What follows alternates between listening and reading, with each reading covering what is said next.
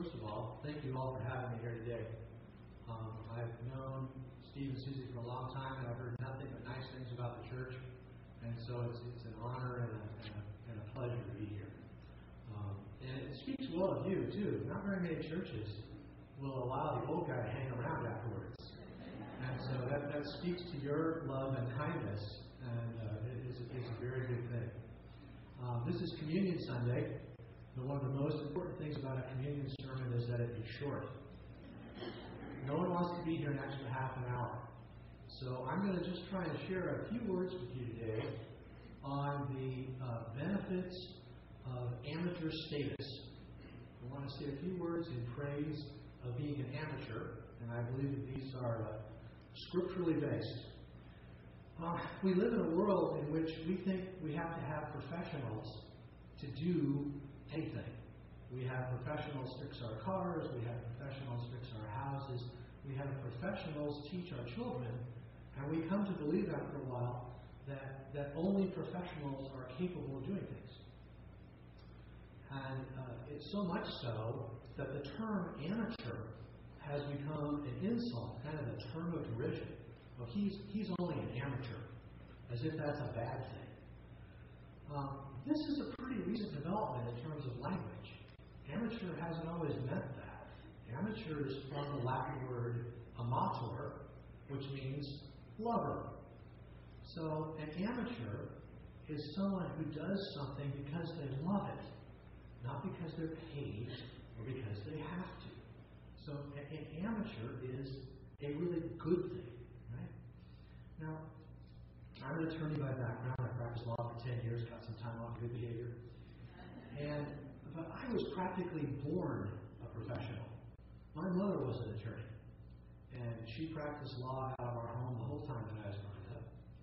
My dad was an anesthesiologist, doctor, who then went back to law school inexplicably when I was age 10 and became a lawyer. So I grew up in a house with two attorneys as parents. This changes things, right? I'm working the scene one day. I'm playing mom off against dad, trying to get permission to go somewhere. And I had dad and had to go back to mom. I went to my mom and my mom said, Mom, Dad says it's okay. My mother said, I'm not making this up. I still don't want you to go, wherever it was. The opinion of your father to the contrary notwithstanding. I thought that was English until I was 26 years old. I was in law school one day. I heard that phrase. I said, so that's why mom talks like that. So I've been a professional almost from birth. But as I look at my life, I find that my greatest joys and the achievements that actually matter have all occurred in situations in which I'm an amateur. I am, for example, an amateur husband. I have been an amateur husband for almost 32 years. This is a miracle because I married a kind and patient woman, because my natural disposition is that of an overly confident, somewhat selfish ass. Left to my own devices, I'm basically a selfish ass. But I have a kind wife and we have a loving God. And over the last 30 plus years, Susan, my wife, would tell you that I have become less of an ass. This is one of the great achievements of my life.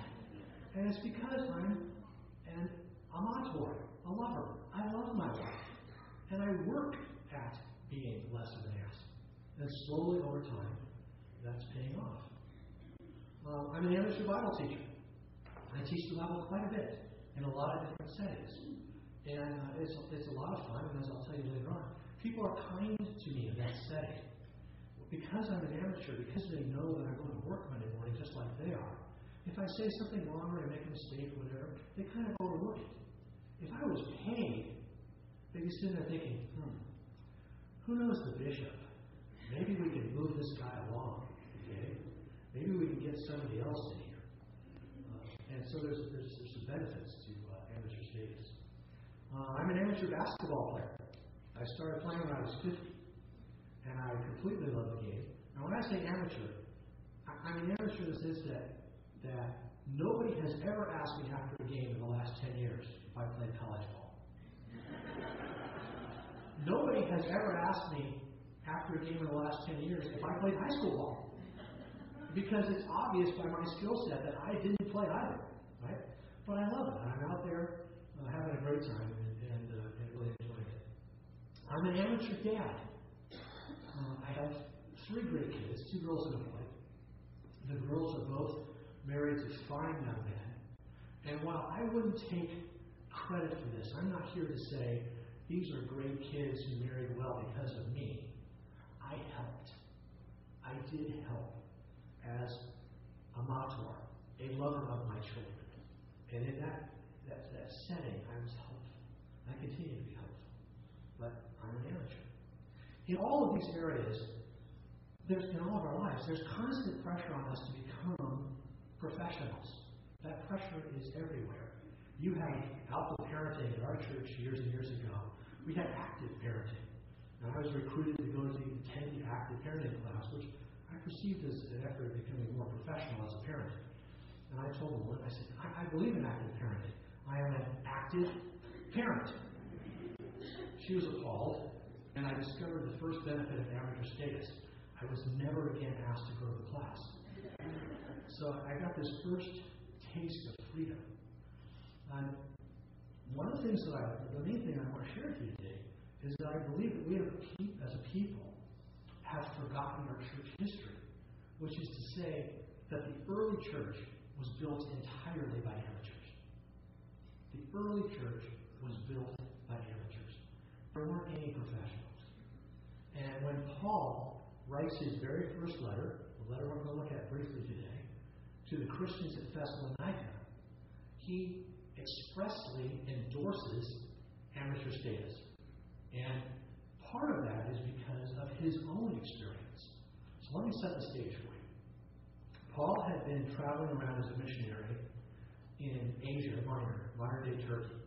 And he has a vision that he's supposed to go over to Macedonia, which is northern Greece. So he goes over there and to preach and teach and start churches. First he goes to the city of Philippi. Well, in Philippi, he is stripped, beaten, flogged, arrested, thrown into jail, and then asked to leave town. So that's his experience in Philippi. From Philippi, he goes south a little ways to Thessalonica, the city where the Christians are that the letter is written to, we're going to look at today. In Thessalonica, his preaching starts a riot, and he has to leave town. He then goes south to the next town of Berea, and in Berea, his preaching starts a riot, and he has to leave town. So he's got, arrested, beaten, flogged, thrown into prison, leaves town, starts a riot, leaves town, goes to the next city, starts a riot, has to leave town. Now he's in Athens. Athens is a very sophisticated place, at least in their own minds. It's kind of a university town. And so Paul tries to be very sophisticated, and he quotes the Greek poets and philosophers and argues with them. And the Greeks essentially laugh at him. And Luke, who writes this history for us, tries to put some lipstick on the pig and make it look good. Luke says that a few people became Christians. But what we know about Athens is that it's one of the few places where Paul failed to start the church. And so he moves south from there then to Corinth. So Paul basically limps into Corinth. He's been arrested and beaten, thrown out of town, and then been a colossal failure in Athens. And now he's in Corinth. And 2 things happen in Corinth that really make a huge difference. First, he runs into Aquila and Priscilla, 2 Jews, tent makers, living in Corinth because the Emperor Claudius had thrown all the Jews out of Rome. So they drove all the Jews out of Rome. These 2 Jewish tent makers go and settle in Corinth. Paul used to be a tent maker. He meets them and goes hanging out with them, and he gets a job. Paul gets a job. He goes to work as a tent maker. He becomes, if you will, a professional. He becomes a professional tent maker. But he's an amateur, a mentor, a lover, as a preacher, teacher, and evangelist. He's a professional tent maker. He's an amateur Christian, if you will. He's He's doing that on the side. And his ministry flourishes. And it flourishes in part because he got a job. This is advice that we can easily give to most of the 20 and 30-year-olds that we know. You want your life to take off? Get a job. The letter, the second thing that happens is that Timothy, one of his assistants, comes back from Thessalonica and he tells Paul, guess what? You're not a failure. The church in Thessalonica is in fact flourishing. And this is the very first moment that Paul knows that his ministry wasn't failing. And so he picks up a pen and writes a letter to them. And that letter is the letter that we know as so-called 1 Thessalonians. It's a letter that Paul writes after he learns for the first time that he hadn't been a failure. Right? And this letter was written, we know exactly when it was written, roughly AD 50, which is only 20 years after the resurrection. So in modern terms, if you think about it, this would be 20 years after Bill Clinton became president. We don't want to tell Bill Clinton that. We don't want to associate him with the resurrection. He probably thinks highly enough of himself as it is. But we all remember the Clinton presidency.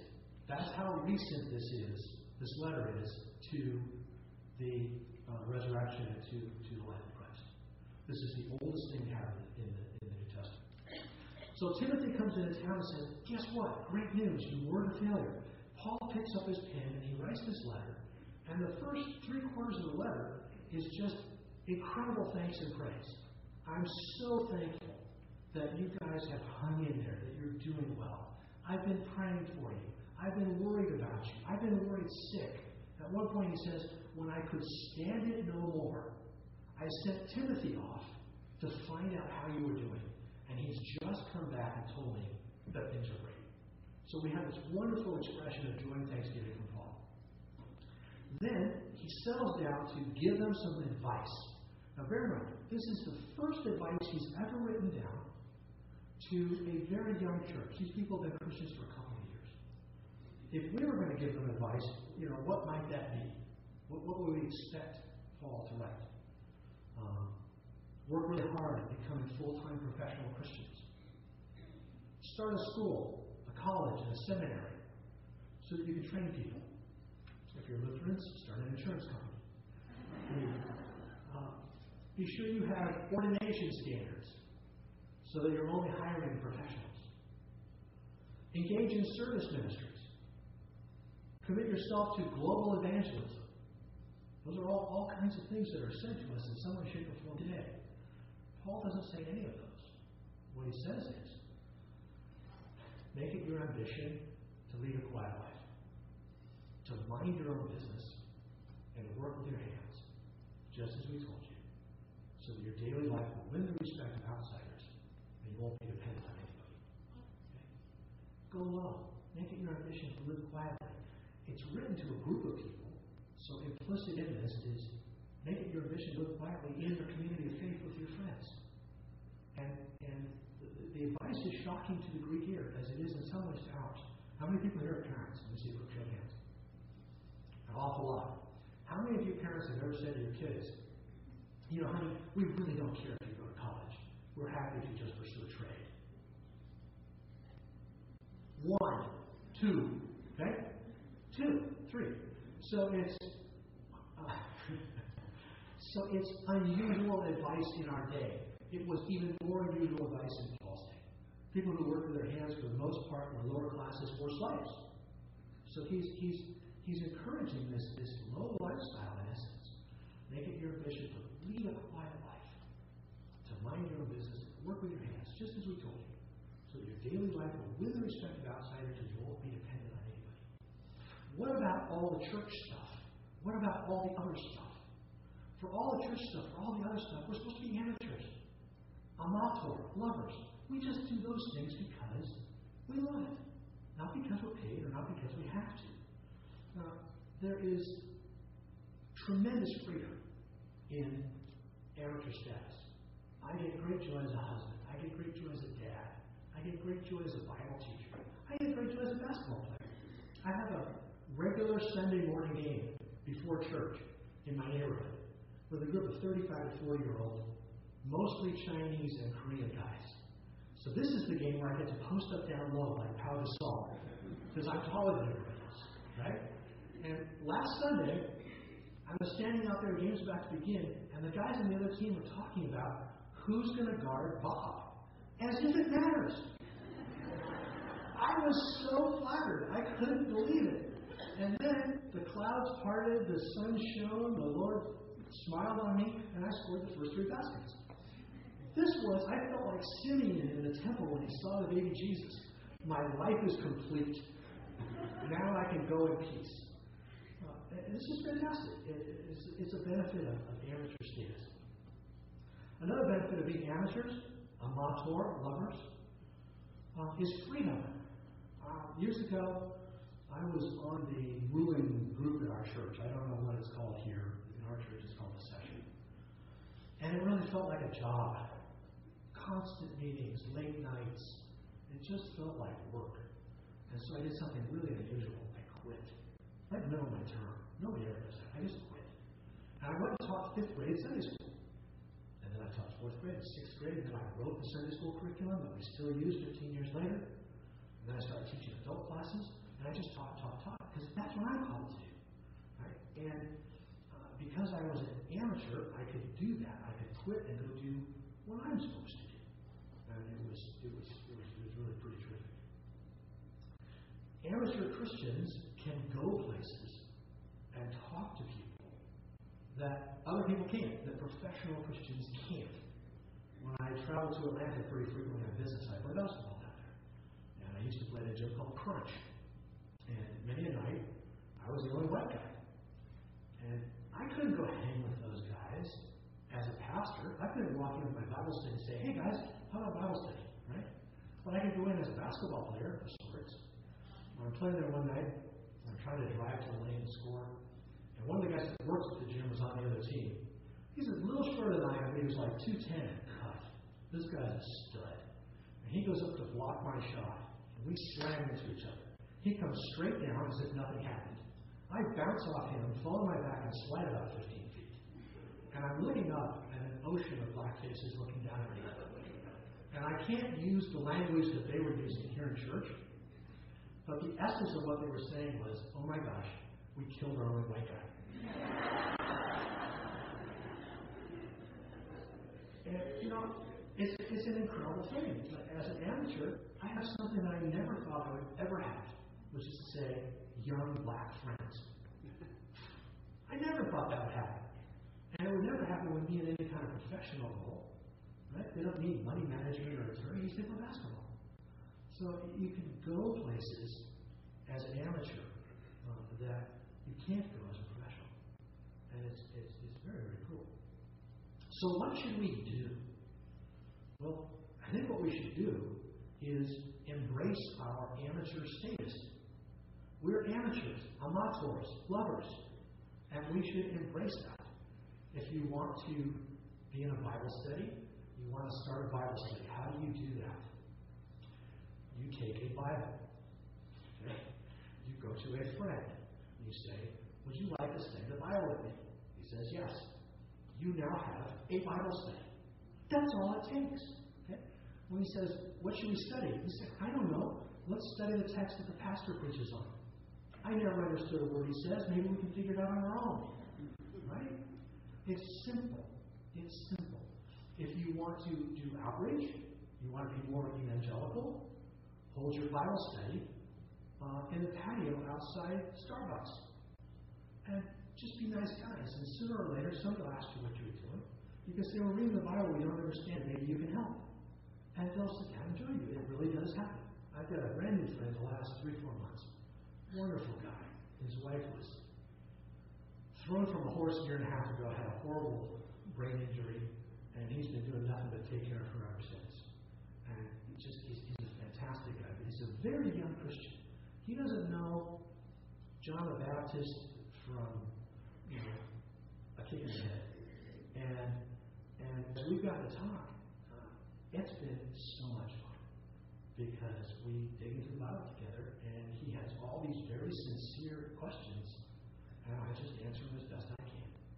And he said, I would never normally sit down next to a guy with the Bible, but you're okay.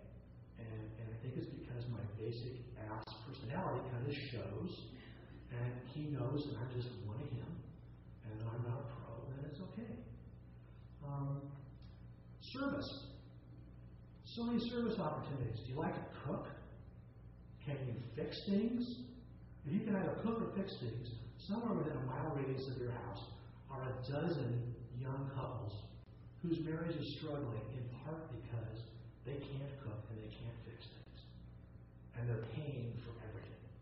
So they're spending 110% of their income paying for things. Invite the girl over on Saturday morning to bake a pie.